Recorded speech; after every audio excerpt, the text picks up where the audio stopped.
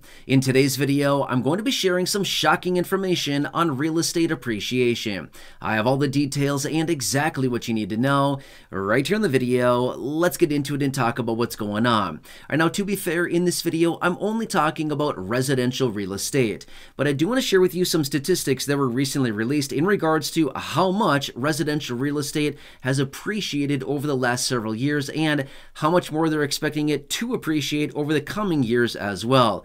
Whether you're currently a buyer, you're currently a seller, or you're sitting on the sidelines as a homeowner, this is looking really good. It's like a money printing machine, or more like a money growing tree in your yard, right? The one thing that all of us want, one of the two. Give me a tree that grows money or give me a machine that prints money legally, and I think we're all going to be very happy, right? Well, anyway, that's basically what real estate is over the last several years and so far right now and the coming years here as well. It's looking pretty good. But anyway, I want to share with you the statistics so you can clearly see it for yourself. Now, we need to rewind all the way back to 1990. So here's what they do. They give it to us in 10-year periods of time. So basically starting 1990 through 1999, 2010 through 2019, and then again in current times as of right now. So again, they basically give it in a decade time frame as well. But you'll clearly see from the numbers I'm going to share with you right now, it's looking pretty good. Anyway, let me share with you exactly the numbers here. So going back to 1990, in the decade starting of 1990, obviously through 1999, real estate appreciated at a pace of 30.1% during that 10-year period of time. It's not bad, right? I mean, that's honestly really good. That looks like honestly really good, right? Now, obviously, when we looked at, sectors, or if we look at different financial instruments like, I don't know, the stock market, if that appreciates at a pace of, say, 8%, well, then obviously, it's maybe not quite as great, but you get my point here. Maybe, we got to look at whatever investing vehicle or whatever is going to be the best for everybody. But, not everybody's investing in real estate either. People are just buying houses to live in. I mean, obviously, that's what the vast majority of people do. But if you're seeing your investment, as in your major asset, as in your home, appreciating at this pace, that's pretty encouraging and very exciting for a lot of people, right? But anyway, that is the time frame between 1990 through 1999, again, 30.1%. However, if we look at the time frame of 2010 through 2019, guess how much real estate appreciated during that time frame? I'll tell you, it appreciated by 44.7% during that time. Again, not a bad return in a 10-year period of time on basically something that you're using, you're living in, things like that. Not bad, right? I mean, that's really encouraging for a lot of people. So we're seeing massive prices appreciation. Now get this, back in 2007, now obviously leading up to it, but basically in 2007, prior to the massive real estate crash that we saw then, prices appreciated 80%, okay? That's not sustainable. No wonder why prices declined so much, and we saw a major real estate crash during that time. Anytime that you see prices appreciate that fast in anything, like stocks or crypto, whatever it happens to be, when you see prices appreciate massively like that very quickly, it is not sustainable whatsoever. Now again, there's more to it, more to the story than just that, but I wanted to point that out really quickly. Again, an 80% appreciation during that time frame, not sustainable. Massive crash coming, look out, okay? But that is not the situation we're in now. Now get this, starting in 2020, so obviously right now as I film this video, we are in 2024, so what, we're like 3.5 years into this decade so far. So starting in 2020 until now, 3.5 years into this current decade that we're in now as I film this video in mid-2024, right? Real estate prices have appreciated 47.1%. Again, not bad for being only 3.5 years into this decade. Now, most of that appreciation came basically the first, 2 years, 2.5 years or so. Most of that appreciation came in 2020, 2021, and 2022, right? But basically, as of right now, 2023 and so far 2024 haven't really seen a whole lot of price appreciation because of interest rates being very high because of the Federal Reserve jacking up interest rates and making it very difficult for people to buy. Therefore, demand is not driving prices higher. That's literally how prices go higher, is that demand drives prices higher and, a variety of other factors. But That's mainly it, supply and demand, right? Just like every other marketplace that is currently out there, anytime that demand outstrips supply, then prices must go higher. Anyway, we can talk about all that in a separate video. But here's what else is very interesting about this. So within all of these reports and all the statistics that I was reading about this, get this. Inventory, in other words, supply. Inventory is just the word that they use in the real estate market, but it's the same word as, or it's the same meaning, I should say, as supply. How much supply is on the market? How many houses are currently available for sale at any given moment, right?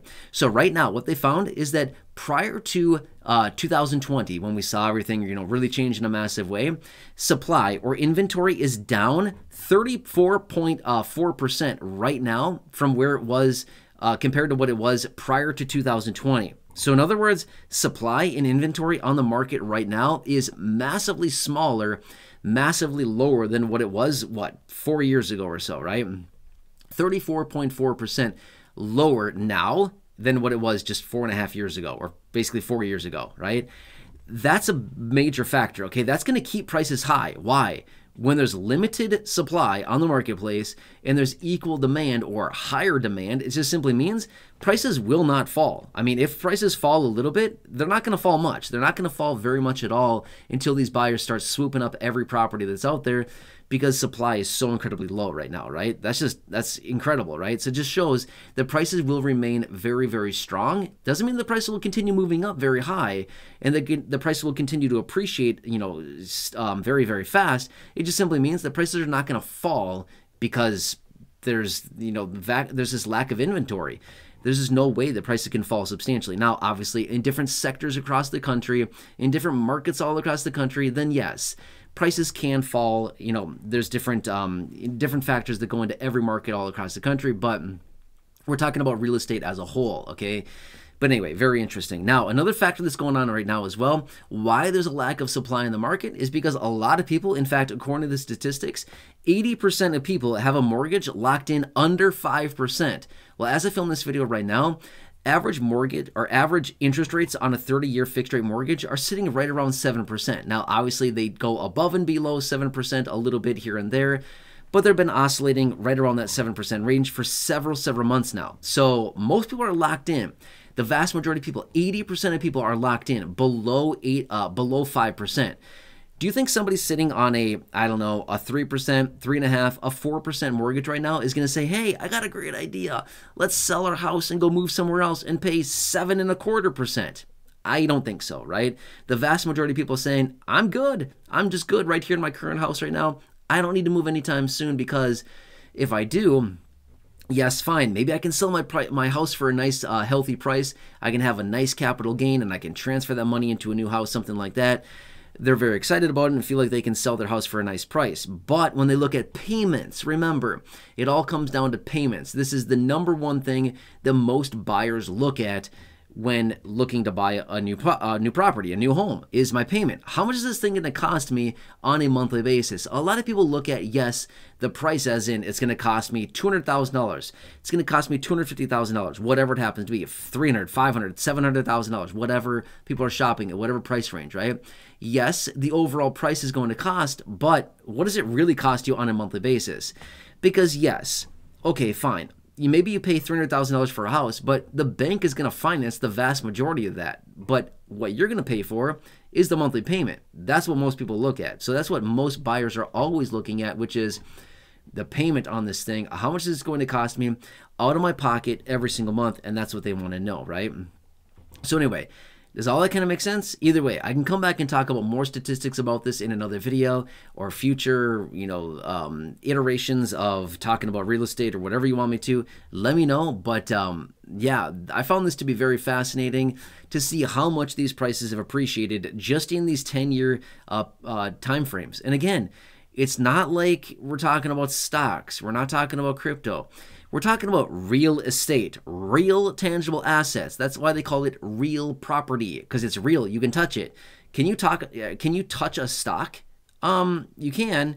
You can touch like a little piece of paper that basically has your name on it and basically has ownership and dollars invested and how much money you currently have in that stock and how much it's appreciated and stuff like that. Can you really touch it though? Not really, right? You can touch a piece of paper, that's it. If you own real estate, you can walk up, you can touch the house, you can touch the garage door, you can touch the front door, you can touch a window if you want, you can touch the siding, you can do whatever you want to it. You can touch the bricks, you can touch the driveway. You know what I mean? It is real property. So very interesting. It's a very, very different asset class than stocks and crypto. Crypto you can't touch at all. Nothing. I mean, it's literally just digital, everything. So anyway, find this to be very fascinating. So hope this helps you out. If you have not done so yet, please subscribe down below. Totally free to do so. Go back and check out any other thousands of videos here on the channel. You can share this video with the share button right down below as well with your friends on my social media. Other than that, enjoy your day. Take care. Have a good one.